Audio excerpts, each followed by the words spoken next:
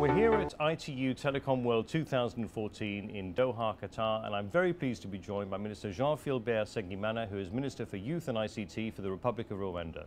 Minister, thank you very much indeed for being with us here. Very good to see you again. Thank you. It's always a pleasure to meet you. Now, the central theme here at ITU Telecom World 2014 is Future in Focus. What key developments in technology, policy or business do you see as key to the near future?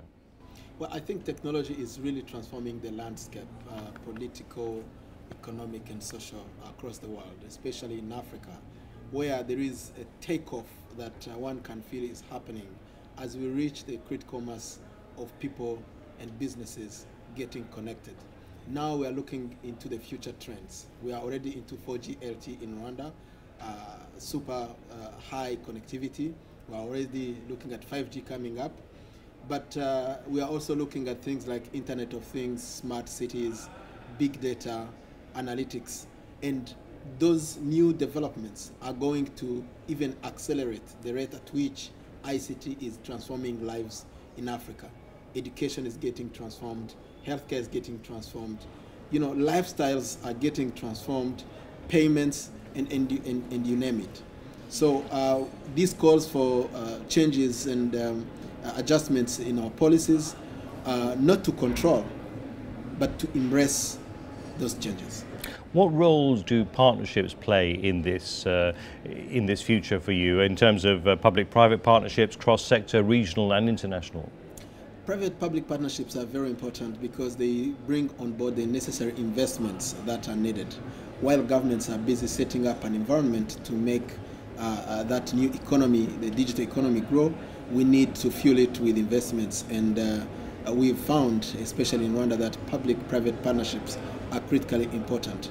But also regional cooperation on such issues like cybercrime are very important. There are things that countries cannot do in isolation. As the world gets more and more connected, it becomes imperative to reach out beyond our borders and cooperate with our neighbors, but also with the entire globe. And that's why we're here. And how do these developments translate into reality on the ground, improving people's lives? One thing that people always have to keep in mind that it's been proven that the more broadband penetration you get, the more GDP growth and GDP contribution. In Rwanda, it's been an incredible story where we have watched the contribution of ICT grow as part of our GDP. From just 2% in the last 2 quarters, now to 3%, project to go to 4%. And that takeoff is really accompanying the penetration of broadband. And we can say that that formula is indeed true. Our people are living it. So the wealth that is created, if you find ways to spread it across and so that it trickles down to everyone in the population, it translates actually into less poverty in the country. Our story is that over the last 5 years, we've been able to pull 1 million people out of poverty. So ICT fueling and driving an economy translates into better living conditions for everyone. Now we're here at ITU Telecom World 2014. We've seen you here at a number of ITU Telecom Worlds, a number of ITU events. What makes this event special, and what are you doing special here this year? What we're bringing special this year is a Smart Africa Zone. I'd like to invite everyone to visit. The Northern Corridor countries, Rwanda, Uganda, Kenya and South Sudan, have spearheaded this initiative. But it goes beyond the Northern Corridor with such countries in West Africa like Senegal, Mali, in the central part of Africa, Gabon, joining. We are a set of countries that have decided to put ICT at the heart of our socio-economic transformation. And we are looking into the future. We are looking at the knowledge economy that is upon everyone. We are looking at the past where Africa used to be driven by resources, but today it's knowledge, it's information, it's human resources, it's the brain power that is going to power Africa. So that's what we are bringing here. We are sending a strong message. We are calling on investors to invest in putting up the infrastructure that new economy will need, to invest in building human skills that will drive that economy, and invest in application and services that will deliver the value in that new economy. So this event is very much key in your calendar then? Absolutely.